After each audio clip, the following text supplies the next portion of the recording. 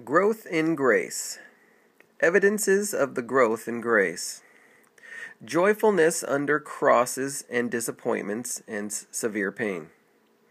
A growing jealousy for the honor of God, for the purity and the honor of His church. A growing deadness to the flattery or censure of men. Losing more and more consciousness of self. Less temptation to resentment.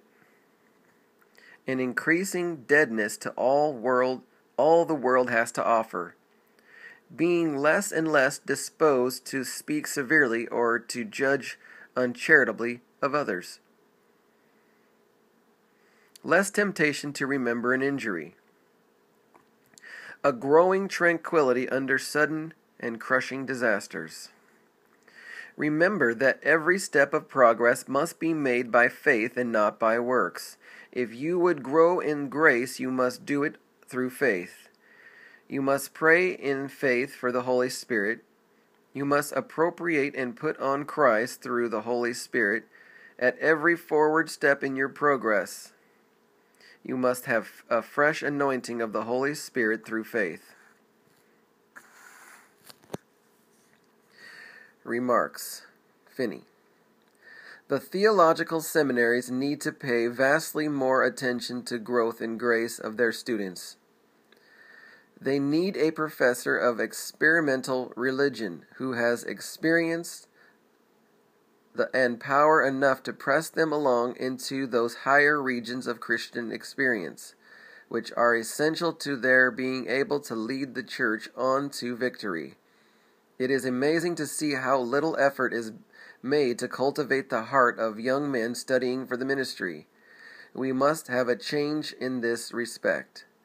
A much higher standard of Christian experience must be required as a condition of ordination.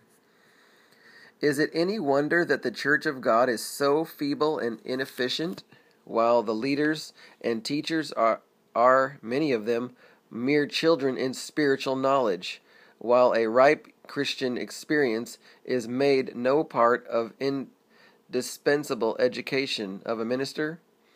Why, this is infinitely more dangerous and ridiculous than to entrust men to lead an army in the field while they merely understand mathematics and never have had any training or experience in military matters. In this respect, too, there must be a great change. Churches should refuse to ordain and receive pastors unless they are fully satisfied of their having made much progress in Christian experience, so as to be able to lead on and keep the church awake. Christian, you are now without excuse. You now know the key to revival. You have just read the words of Charles G. Finney, one of God's greatest revivalists, who a century ago, under the power of God, led approximately 2,500,000 souls to Christ. Conditions were the same then as they are now. Pore over this booklet, talk about it, pass it on to others. Revival is in the wind. God's Spirit is about to be poured out upon the earth. There is the sound of the abundance of rain. Jesus commands us to be zealous and repent. Fill your lamps with oil. Our King is coming. The fields are white unto harvest. The night is almost upon us, and you are holding back the great revival. This is the hour for Christ's overcomers to move. Repent, pray, and watch the mighty hand of God sweep our land. This is the last call.